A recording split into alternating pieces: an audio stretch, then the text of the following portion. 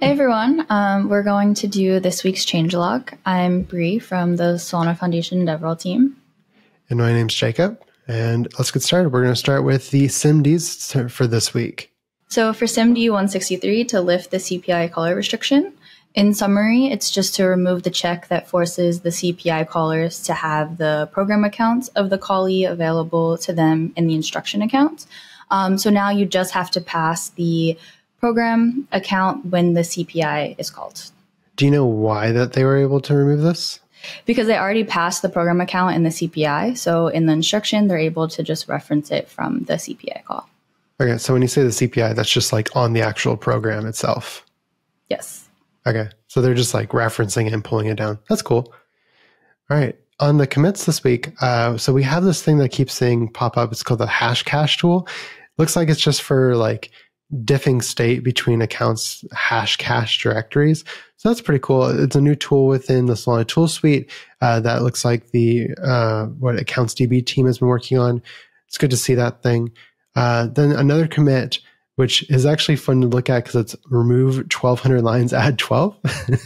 It's remove the vote buffer and just send all verified votes to the banking stage. This was able to be removed because they already have the votes in the banking stage. So it didn't make sense to have a buffer both within, I think it was a gossip as well as the banking stage if it's just duplication and effort. So it's a large amount of code removed from the code base or the validator. And now it should be a decent amount faster because they don't have to go through two buffers.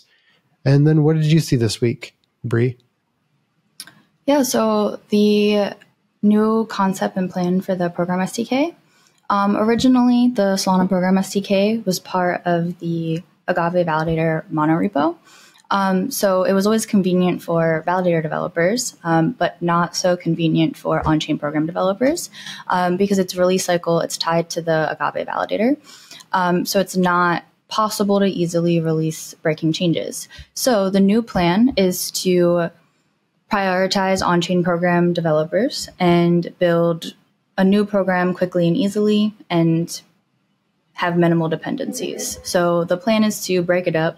If it can be reasonably used independently, then it gets its own crate.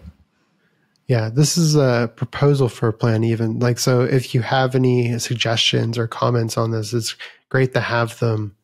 This is how Solana program development or smart contract development might go in the future as well. So the resource of the week is going to be Lucid. Lucid is a new way for local program development and testing.